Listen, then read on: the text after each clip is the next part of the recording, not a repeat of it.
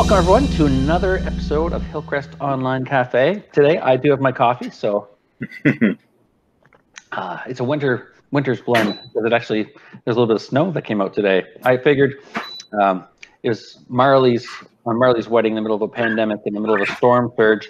Tonight's her bridal shower, so her wedding shower. So it would make sense it would have a snowstorm of some sort. But tonight we're going to be interviewing Brad Kay. Brad is the chair of our CE team, our Christian education team. So that's our youth and children and educating adults in our church. He's also been a former deacon. He's been the chair of the deacon board. He's been a good friend. He's just an all-around great guy with a couple kids and a wonderful wife, and just plugged into what God is doing at Hillcrest. So I also know that he's been responsible for leaving gifts at people's doors in the last while. So I wanted to kind of ask some questions to Brad and his family just about what's been going on in this pandemic season. And so, Brad, you're a dad of 2 young kids and husband to 1 wife, thankfully. And all I can handle. So how has God been showing himself to you and your family, during these crazy days? Well, in a number of ways. And I think the number one way that he's used for us is it's pretty consistent with how it's been for most of my life, which is that he's been showing himself to me through his people. Mm-hmm.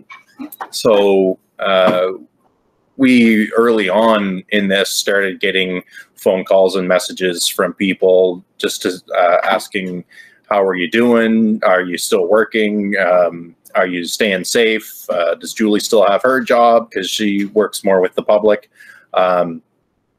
which no, by the way, at the moment she doesn't. But luckily the unemployment program is being stepped up for this, and we'll see how long that's sustainable, but things are good in that regard. But a lot of people just to kind of sending encouragement and just seeing how things are going, even in our Facebook group and the Hillcrest Friends and Family Facebook group. How many people are just kind of reaching out to each other and making sure people are okay, putting some, there's a great mix of stuff in there of like, here's something just for fun. I think I've put a little bit of Babylon Bee in there, and stuff that's more serious and really good communication, and just everyone showing how interested they are in remaining connected has been a real encouragement. And one of the early signs to me that things were going to be okay, and Andrew didn't pay me to say this for anybody watching. It was I called Andrew. I don't even remember what the call was about, but I said something about about us figuring out how to proceed while this is all going on, and I just. If I were to picture brand new out of seminary Andrew, who just got that first youth pastor commission and was like how stoked and just all worked up you would have been over that, it probably would still be less energetic than it felt like you were on that phone call, because it was as if, some people, they run into big problems and they go, oh, geez, what are we going to do? And other people tend to get like, wow, what an opportunity. And the way you sounded on that call just made me feel, oh, man, like we're in really good hands here. It's like, everyone else, you look on Facebook, everyone's posting their jokes about how they don't wear pants right now and there's no energy and day and night is the same. And I think there was actually one week where I went out a day late to put the garbage out because I forgot what day it was. Yeah. And I put it out, and it was like that night when I remembered what day it really was, and I had to go take all the garbage back in. But here you were basically just, I can't believe what a great opportunity we're getting here to do things differently. And I thought, well, that's one way to think of it. But that just kind of made me feel like everything was going to be all right. Yeah, I've lost track of what day is what now, but yeah, I'm still feeling really good about where things are going. Yeah, you know, we just, I think, you know, not that I think God caused us, but even though God has allowed this situation to happen, He has this wonderful gift of taking a bad situation and turning it into something great. What have you been doing as a family to love on your neighbors? Because you guys have been doing some interesting things.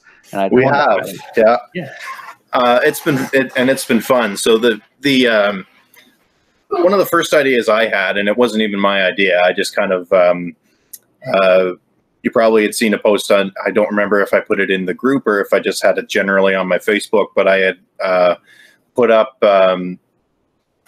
Greg Gutfeld on Fox News talking about things you can do to help seniors who can't go out.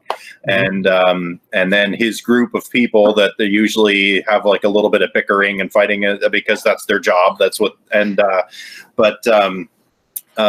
they all just kind of had these ideas. Oh, you can go and pick up groceries for someone and leave it at their door with a disinfectant wipe or something. And so I called a few people asking, you know, do you need something? Do you need something? Some of the seniors from church, and everyone that I thought of to call was already taken care of. So that idea was kind of like, oh, well, I tried, right? But Julie had dug out the sidewalk chalk, and we decided to go around and do some driveway tagging. So we knew we wouldn't be able to see anyone, but we could go and write messages on the driveway, and the kids would write little pictures and stuff like that. And then we noticed you guys already had some messages for people taking a walk that you'd put on your own driveway. So we kind of added to that. But we managed to hit a few places that night, and that was fun. And I think that probably fed into Julie's next idea. So for those who don't know yet, who Lynn dubbed the Rock Ninjas, that was us. And at first, we weren't really trying to get away with doing it secretly. We were just, we were kind of going, you know, somewhat on the down low, because we didn't know how many people might try to come out and give us a hug and stuff like that. And you know, we're actively trying not to kill people right now. So so we didn't want that. But we did that the first night. That was, so I have an example. I can't see myself. So here's one of the ones that they had painted, and they had a few different designs, and we. No, it's all a dad. I got it for dad. Oh, cool.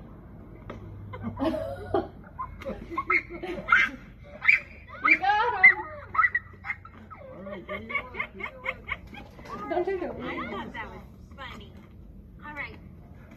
What's the plan? Just kind of went around to a few people's houses and put them in their gardens or on the step or whatever. So who were the painters? The painters were largely Ruth and Julie. Josh did some help, and in the interest of quality, I did not do any painting. I was more the driver. He did some deliveries. And what's that now? He did some deliveries. I did some of the, I helped with some of the deliveries. Yeah, and I did the driving. But they were the artists behind it. And it was just basically an idea to show a few people that somebody's thinking of you. Hey, and hey, Ruthie, here's one of the artists now. But to show people, you know, someone's thinking of you, that you're, you know, you feel alone, but maybe you're not alone, kind of thing. And that first night that we did it, I think was a Saturday, and we started noticing people putting up pictures of it on their Facebook, and they had been pretty happy about it. Does something that was fairly simple seem to be bringing like a lot of cheer to some people. So we just decided that we had to keep going at it. So over the weekend, they painted a bunch more of them. Ruth and I had to go on a mission to get more rocks. And funny enough, I ended up carrying most of them back, but funny how that works. But we had all that going on, and then in the evenings we'd be going out and doing deliveries. Then even going into Monday and Tuesday, I've been working from home, so I would be working at my laptop while they're over there on the table painting more rocks, and then we'd go out and do deliveries. And I lost track of how many we did, but it was basically as many Hillcresters as we could find addresses for, plus some family members. The furthest one in one direction was Hampton, and the furthest in the other direction was Grand Bay that we had hit. Wow. So we it was a bit of a project, and we some people did catch us, and they either come to the window or just to the door. Everybody was well behaved. Nobody ran out and said, "Let me give you a hug and a kiss." So it went well, but everyone that we talked to about it was pretty touched by it. So it was just one of those kind of, it was very humbling because, you know, from our perspective, it was a simple thing, but I've always found, like, even just something like, if I'm going through a really hard time and someone says, "I'm praying for you," you know, you know, when I was really, really sick and someone said, "I'm praying for you," didn't make me stop feeling sick, but it did take the loneliness out of the situation. It was like, I wasn't fighting this alone. So for a lot of people, you know, being cooped up in their house is tough. I've been having a hard time. I'm a homebody, but I've had a hard time with it. You know, just last night when we needed to, I had to go to the pharmacy, and Julie said, "Well, do you want me to go?" And I said, "Absolutely not. I want to leave. I want to get out of the house." So I did the pharmacy run, and it was like the best day of my life, going to pick up some pills. So yeah, that was kind of the end of that project, and I've been keeping my eyes peeled for something else to do, just to kind of show people that that they're being thought of, and to support somebody. But at the moment, I'm just kind of watching for ideas, because it's been hard to. I'm not the most creative one or the most thoughtful one. That's usually Julie. So she And I can't cook.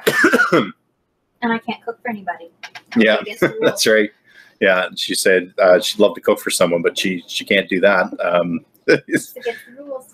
That'd be against the rules, but I suppose, eh? yeah. So what's it been like? Here's just an off the wall question. What's it like working at home? Do you find it kind of comforting to be around your family right now? Like, or just it's a mix, right?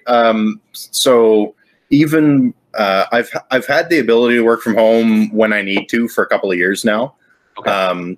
And it's nice to be able to do it. But as I've said to my boss, whenever I can, I really prefer to be at work, because it's easier to focus and easier to change into work gear. Because, you know, I'm not right beside my fridge when I'm at work, and I'm not right, you know, But I've done it before when the kids are sick or something, and it adds some distractions. But in the first week of this, I was working from home and Julie was working at work. Yeah. And on top of the distractions of having the kids around, I also had the worry of there's people coming into Julie's office and coughing all the time, and you know what's going to happen there. So after a little bit of that, she ended up taking some time off, and when the time off ran out, she went back to work for one day, and they said that she was going to be laid off. And I kind of thought, well, that's probably good. I think I prefer that. We can deal with that much more easily than we can deal with somebody bringing home a dangerous virus. So sure, absolutely, absolutely. Yeah. So that part has been a comfort, and also just the very fact that she's here gives me someone else to deal with the kids while I'm at work throughout the day. It makes a pretty big difference because the kids aren't always coming to the same place for, can I have a drink? Can I'm bored. Look at this. Whatever things. You had a work spreadsheet for everything. Yeah, exactly. So is there, that kind of leads back into the encouraging people with the rocks and stuff. Just to kind of come to the close here, is there anything that you want to add to some of the things we've talked about, or just, as one of the leaders at our church, is there anything you'd like to say? So I think that everybody watching, first of all, if you're watching and you are one of the people who needed some encouragement, I'm hoping that it comes your way. I want you to know that there are people who are thinking of you. They can't come visit you right now, but there are people who are thinking of you that love you. I hope you don't feel alone. But if you do, know that there are people that would love to be spending time with you right now if they could, and that God is with you. When God rescued Shadrach, Meshach, and Abednego from the furnace, he stood in the fire. That was always the detail of that story, that it didn't always get people focus on the fact that they didn't die in there. But the part that always stuck in my mind was that he was standing inside the fire with them. And that was really symbolic to me, that, when you're going through it's hard to find a worse part of your life than getting thrown into a fire. So when you're in the worst part of your life, Jesus is standing there with you. Yeah. And whatever hits you, hits him. It really does work that way. So you're not alone. And I hope that everyone can just kind of find a way to show somebody that. There's going to be a lot of people. I think I had mentioned in a different Facebook post, I think that the next medical shortage is going to be antidepressants, and I mean it, because it's really tough for people. I was just listening to an interview with Dr. Phil earlier today, talking about the anxiety and depression and loneliness that people are feeling, and what the lasting impacts of that are going to be. And right now, it's easy to imagine those things right now. 6 months from now, it might be hard to pick up on the fact that people are suffering lasting effects. And 6 months ago, it was hard to pick up on what people might be going through. So 6 months ago, we were about the Australian fire, thinking that's the worst thing that could ever happen in 2020. Yeah, exactly. Yeah, and here we are.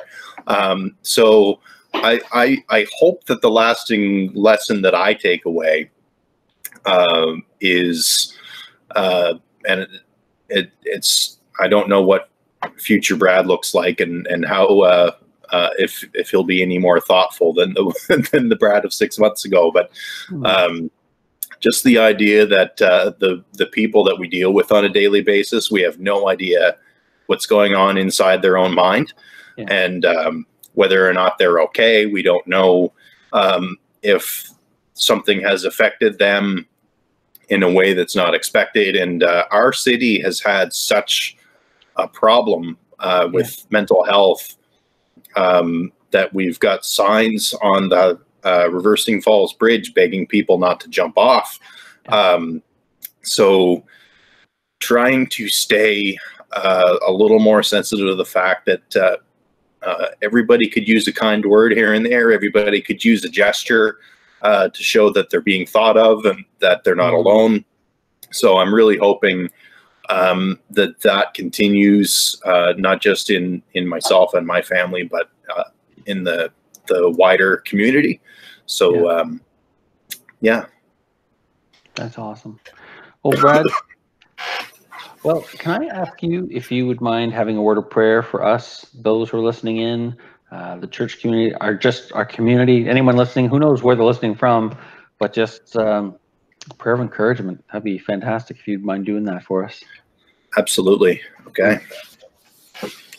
Heavenly Father, thank you so much for this opportunity that we have to have a little chat and talk to each other about your business, about what you're getting done in our city. And Lord, I just pray that what you're getting done in our city are goals that we can see and get on board with. Father, I want to pray for anybody who is feeling stressed out, who is feeling alone, who's feeling depressed, who's feeling cooped up, who's feeling stir crazy, that you would put your hand on them, that you would stand beside them in the fire, that you would be the rock beneath their feet that they need to make them feel like their life is not out of control, that it is in your control. No matter how it looks from the outside, it is in your control. Father, I just pray that you be with our church through this unusual time.